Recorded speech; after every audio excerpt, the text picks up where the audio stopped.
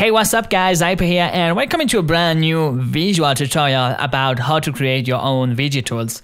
So today we're gonna finally speak about VJ clips, how to organize a track, how to find the right ideas and put the right energy to each part of that track, how to organize all your stuff, create some perfect lyrics, and yeah, I'm gonna show you some tips and tricks for my Galantis VJ clips, how I made the background, what kind of fonts I use, and why I did this and this and this to have that kind of energy once I play that clip live on stage.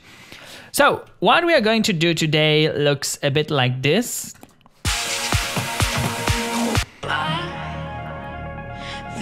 So we have this part with the lyrics, then we have another part here.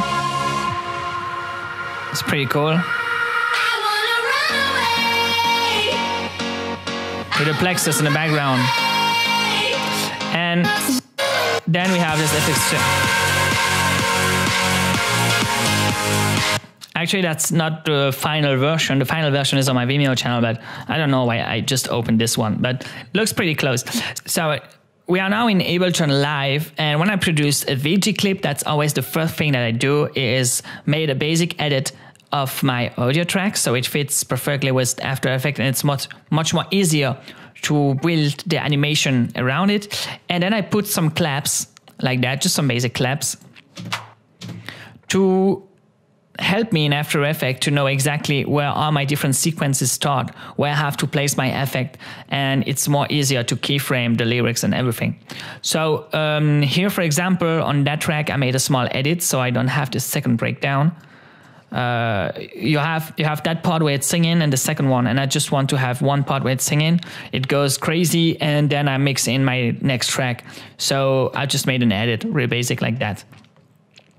I have this first part here and the last part here where I don't gonna put any animation because that's just made from the mixing. So when I mix my two tracks together, I don't want to have any effect on that. So this is just black, and my track really start here, and so I'm gonna introduce it here. See, and it slowly introduced the atmosphere and the energy of the track, so I'm gonna introduce my visual and the colors and everything I want to give it here.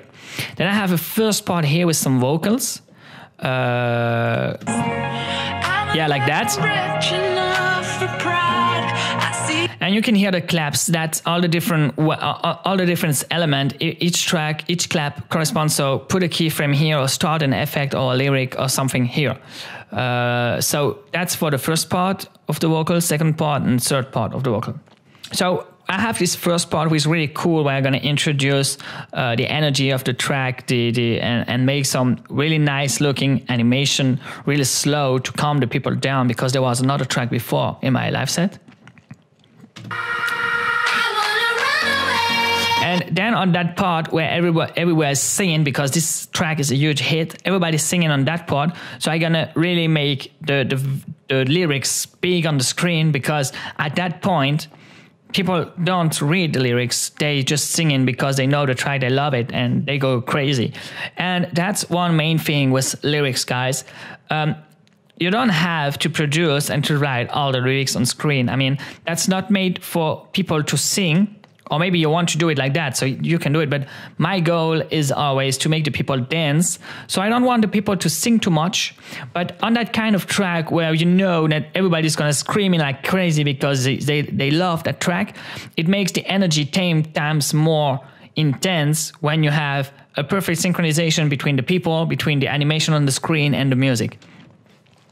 So here you can really hear with the clips, yeah, with all the claps, how it's gonna help me to sync all my animation.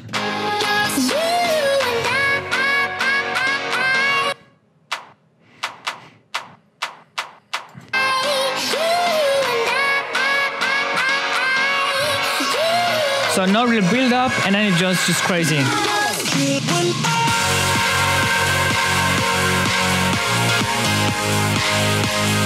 And then on that kind of parts, I always use loops, really dynamic loops, and just push some dynamic loops so it follow the energy of the track. But I don't need to be too much precise, to have too much detail in that kind of stuff, because I just want the people to dance. So I'm just gonna apply for that track some effects here on the synth. 1, 2, 3 here, and then another one here. 2, 3. Same thing. So we're gonna have one loop, maybe apply some effects, some color changing and stuff on that. And then I just gonna apply maybe some Kaskade to make that rotating a little bit more, or maybe some invert strobing. So another thing is for the colors. I probably gonna use some pink and some cyan or blue, or maybe some magenta in that track, because it's a very cool and lovely atmosphere in that track. And I feel that pink and blue really bring that cool and in the same time lovely atmosphere. So then once I am into After Effects, I just need to import all the different audio files. So here they are. So I just export each channel separately, and now I have all my stuff here. And then I just need to take my main audio, make it a new comp, Full HD. And so this is our main comp. So here we have our track. And as you can see, you see a little bit where are the different elements, but not so precise. So I'm gonna import on the same comp my main clips. And now I know exactly where I have my different parts. So my clip is going to start here. And I'm gonna fade in really slowly, and so I have my really first part here. So first part was for the first vocal. So I'm gonna search the audio, it's vocal 1 clips, make it a new comp.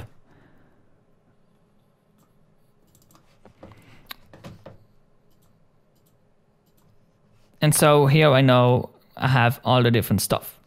So then I need to check out the perfect lyrics on the internet. Just search for Galantis Runaway lyrics somewhere on the internet. You have lots of websites where you can find them.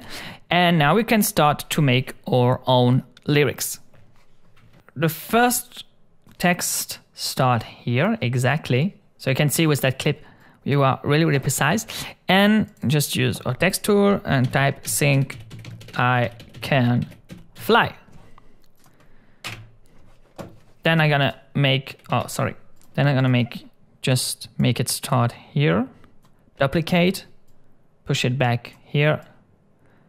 So second one is the same, think I can fly. Third one is when I'm with you.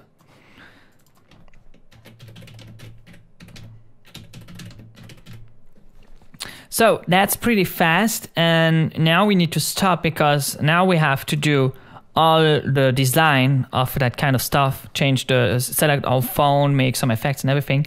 So once we have do that and we are pretty happy with it, we just need to really produce those text really fast and just copy paste all the animation. But you have to be really careful, because I'm gonna show you the final one. So it's here. That's not the final one, that's the other way. I want to run away. But you're gonna see here, you have lots of layers. So that's just for one part. And if you have to make one small change, maybe on the color, the animation or something, you have to change it for all that different kind of stuff. And if you have to change maybe the fade in or the fade out, you have lots of changements to do. So take your time in the beginning, do it right. And then once you have your animation, you have your design and everything, just enter your text, copy paste it, place it at the right thing, and you're done. So I'm gonna use, as I said, just push it white in the middle. I'm gonna use this one to be sure it's right in the middle. Yeah, that's good. Then the other one, we said we're gonna use pink and blue, so let's add a ramp. Gradient ramp, make it pink, something like that, and something more blue, cyan. Yeah, it's pretty good. Maybe a bit more. Okay, and then we're gonna change the font. So for all the people who was asking me what's the name of that font, so it's Jellica Jellica Wampia Street. This one. I think you can find it on that phone or somewhere on the internet for free. I don't use, I'm not a big fan of phones, so I don't use too much different phones and stuff like that. So then the other thing is to see if it's right good. Oh yeah, so let's do it like that, sync. I can fly. Like that, push the fly down, or maybe sync up. Yeah, that's looking good. And then always be careful about the center point here. So I always use the proportional grid. Push it right in the middle. Then with this tool here, just push the center point here. That's the main point when you maybe make a scale in or something like that. It's scale from that point here. That's why it's important to really have it right in the middle. And then another trick, guys, when you do some stuff like that and you play in, like me, in some different clubs, different configuration, always push it in the middle and not too big. So maybe when you play on some smaller screens, your text is going to fit in. So always try to have this, and some bars on the right and left without text and too many important elements. So we have our first design, looks pretty good, like this. So I'm gonna fade it in a little bit. Oh no, I'm gonna use a typewriter. Here, text typewriter. No, not this one. It's in the presets typewriter here. Okay, and then just select it, push U on your keyboard, so you have the animation, and maybe make it, introduce it over 2 seconds. 2 seconds like that. So, and now once you have this, it will be faster. Just delete the other one, duplicate it, push it back where it has to start. Here. Duplicate it, same thing for the other one. And let's call this When I'm With You. Oh, and I forgot to make the fade out. So that's exactly what I speak about. So now I have to make the same animation for every 3. So just fade it out with the opacity. Or maybe 15 frames, something like that. Copy paste. Somewhere, not here. Somewhere here.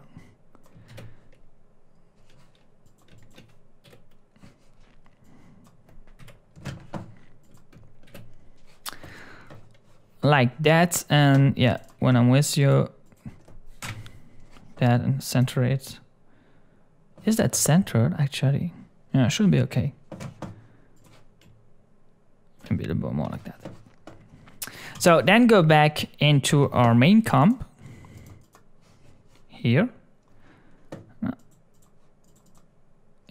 and just import that vocal 1 and make it start at the right point. So you need to be really, really precise on that one, so it fits perfectly with our audio file. So it has to start exactly here. And now we can render it, so with the preview, and see what's happened. Think I can fly. Think I can fly when I'm with you. So you now you can see the main animation is a bit too slow. So the typewriter needs to be maybe something like just 1 second. Just push it back here. And here too. It's approximately, it changed because it depends of how long the text actually is. So make it something like 1 second. Jump back in the main comp. And see what's happened. Think I can fly. Think I can fly when I'm with you. Yeah, that's okay for me. So, so now we have our text animation. So just duplicate a layer, push the right text, and push it at the right size. And we need to make the main design around it. So I always use, since now more than 4 years, the same background for everything. So jump back here, pre-compose all that stuff. Name it vocal 01 animation. And now I'm gonna import, so I always use the same background because I worked a lot on it. So yeah, it's called clip background. That's my secret weapon. So it's really basic. It's actually just made on black background. Oh no, yeah, it's a ramp. It's a bit blue. Then I have some small straws. Then I have a nebula made Miss fractal noise. Then I have some straws a bit bigger and another nebula over it. So why I use that kind of stuff? That's first of all my Zyper and now my visionz signature. And yeah, it's really good because I always use black background when I play on LED screen, but when you show it on YouTube, on Vimeo, or even if you have to play on some other stages where they have video projection or LCD TV, you need to have a small background to it. So that's pretty good because that's a black background. So your colors, your animation, everything stays pretty good. And at the same time, it looks great on any kind of screen. And I just change it and make it evolve over the 4 past years. And now I can use it on LED screen without it brings too much brightness to my room. So that's just perfect. And then secret weapon number 2 is all the adjustment that comes over all that clips. So I just copy paste them all the time. They are in the wrong order. So first one is a blue flare. So this moves sometimes. I think you noticed it if you follow my work. So this is just one flare, so it's here. That brings a bit more color over all that stuff. Then I have another one here. So that one stays in here. Like that. It's made with optical flare, just make them out so you just have that kind of glow effect that makes it look like you have something that is off the screen and that make it look like it's real space. So that make it look bigger and more interesting. Then I have some curves adjustment just to make, because when you add the flares, all the black areas are no more black. So you have to turn them back to black like that. I have some mojo effect over it. I love that one. That's just to, same thing, help them to go to black without losing the colorful and the glowing effects. Then I have some fast blur for the edges. That's something special. I don't use that all the time, really only when I want to have something like a magical atmosphere where it doesn't look too much precise. And over it some glow all the time. Just some basic glow in add mode with just a really low opacity. And this helps me just as I bring everything more down with the curves, this helps me to bring the colors more up. See the difference? My blacks stay black, but my colors are still have more life. And then I add an overall black mask just to make the edges a bit more black and to concentrate everything to the center area where everything's happening actually. So this is without the adjustment, this is with the adjustment. So now what you have to do is just to finish all the lyrics, all the text. I'm gonna really fast show you what I use for the second one. So that's my main project from my own clip. So I have vocal 1 here. Yeah, vocal 2 is here. So for vocal 2, I've just choose I want to run away. And so this is made with a Kalinga font. Some people ask me for the font. So Kalinga, same thing, gradient on the runaway and on the I wanna, it's something more pink. So that's a cool trick when you want to, instead of just using one fixed color, you made a small gradient between two colors who are really looking the same, but they're just gonna give a bit more life to your text. So once we have done our text and main design, we have to introduce the plexus background effect to give a bit more life to our background. So create a new composition, name it Plexus Notes 01, 16-second length, and now we're gonna work that like a basic VJ loop like we do all the time, and then introduce it into our footage. So create a new solid, name it Plexus 01, and this effect is from a company called Rowbyte here, and it's called Plexus. That's a pretty heavy and complex plugin, but the final looks awesome. So you can find lots of tutorials about how to use it. I'm gonna really show you really fast how I've made the effect for that clip. So I'm gonna use a rectangle shape, then add geometry pass. So we should start to see our plexus here, make it a bit more bigger. 100 points, maybe 50. And then add some replication, maybe 4. Add a lines renderer, add a triangulation renderer, and some noise, effector noise. Push the noise up. And now we have that funny effect. So then go into your pass, make it pink.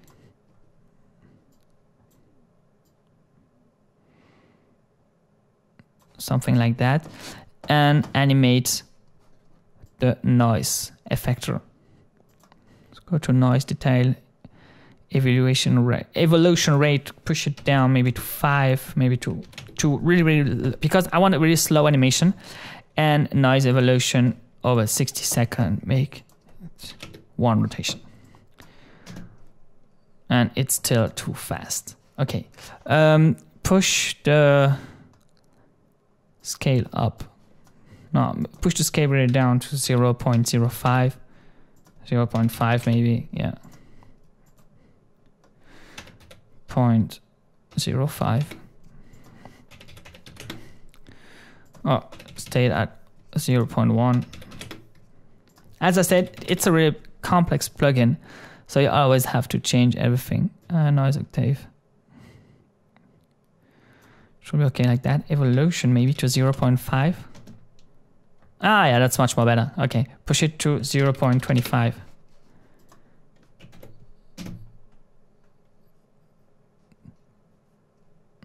No, it looks better. So after that, we're gonna add some more lines, so more maximal distance with a bit more fade.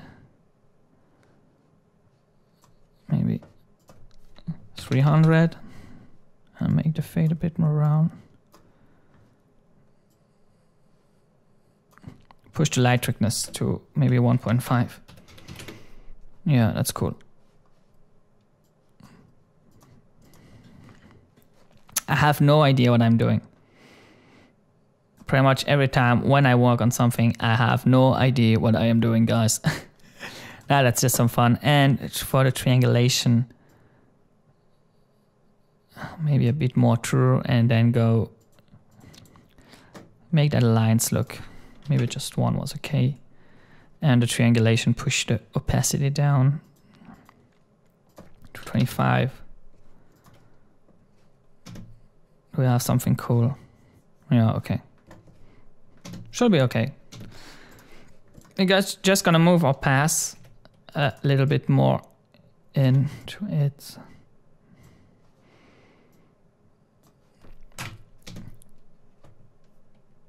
It looks pretty cool.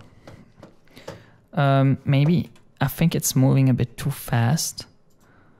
Oh, I know. We're gonna just decrease the time stretch it, or maybe not. Just decrease that noise evolution here, evolution rate to 0.15. Yeah, that's good. That's exactly what I want. So now just duplicate it, rotate it 180, and make this one blue. More pink, more cyan, like that. Yeah, it looks pretty cool. Now, what we need to do, maybe let's see how it's gonna work with what we did before. So vocal animation 01. No, it's this one. Okay, so sync and can fly. And import the plexus under the animation. Now with the glow, we have to maybe make it. I think we have a bit too much lines and triangulation and everything. Maybe if I push this one to 30, 40 should okay. And push it a bit more in. It's like when you work on that kind of stuff, you always have to change some small detailed stuff. Yeah, it looks much more better. Okay, it's too heavy to be previewed really fast, but that looks much more better. I'm really happy because it's a pretty heavy tutorial to do for me. I normally spend 2 or 3 days on that kind of project and show you in less than 1 hour how I did it. Even for plexus, I can spend 1 night just to do that kind of plexus to have it really look the way I want, but I'm pretty happy with that result. So, and then just to make it react on the music, I jump back to Ableton and just gonna listen how it reacts to the music. So I want it to react on that background piano you can hear, and it's every 4 times. Listen, 1, 2, 3, 4, 1, 2, 3, 4. That means if I animate it at 120 BPM, here I want this one for the first second, so push it to 100, and at 2 seconds push it down.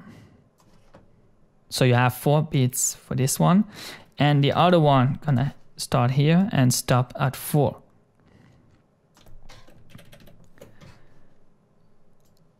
Like this. And then just push it at 0 here at the beginning.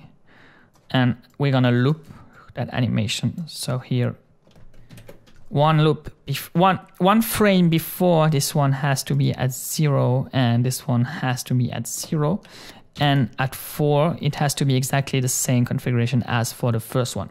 So we can add our looping expression that I'm gonna search here. So this one, loop out. Alt, click, paste, alt, click, paste, and here we have our animation.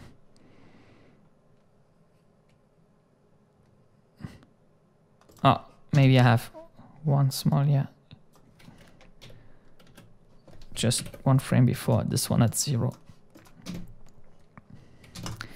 So, and then all we have to do is time stretch that plexus notes to 1, because it's actually at 120 BPM when you do it like that. That means 1 beat every 2 beats per second. So to have 4 beats, I use 2 seconds. And then I just have to time stretch it, and it's gonna fit perfectly to the music. So back into our first vocal animation. Plexus notes is here, just right click on it, time, stretch, and we have to push it to 15.09. That's normally how to have it perfectly sync at 126 BPM. Then just push it back.